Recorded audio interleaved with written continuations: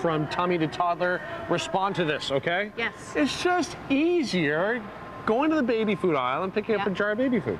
It is easier, you're right, but it's ridiculous how easy it is to make your own food. Really? And the benefits that you get from making your own food is you know what's going in it, you can adapt the flavors, you can add in extra nutrients, you can put in cilantro, you can put in parsley, you can make this taste and flavor, you can make parsnips. There's so many foods that you will not find in a jar. Wow. So let's talk a little bit about this. Make your own food, you need a double boiler steamer. Yeah. I've actually cooked it in a rice cooker over here.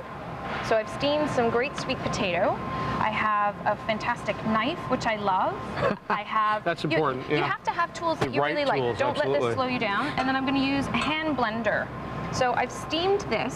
I'm the designated water fire on the water. Okay, sounds good. I've steamed this until it's easy to mash, right? Yeah. So that would be a great finger food.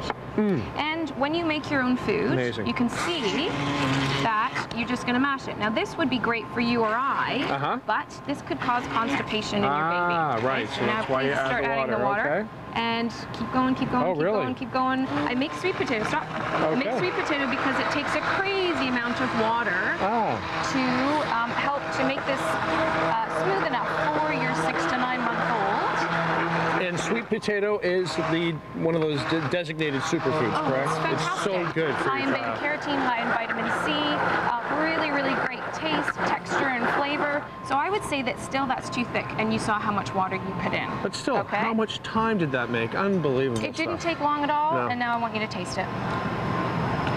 Oh, awful. No, it's fantastic. Don't do that. It is so good. It's just real food. We continue to whip things up with Leanne here at Whole Foods in Oakville. We're going to take a break, but more to follow on Morning Live. Stay with us.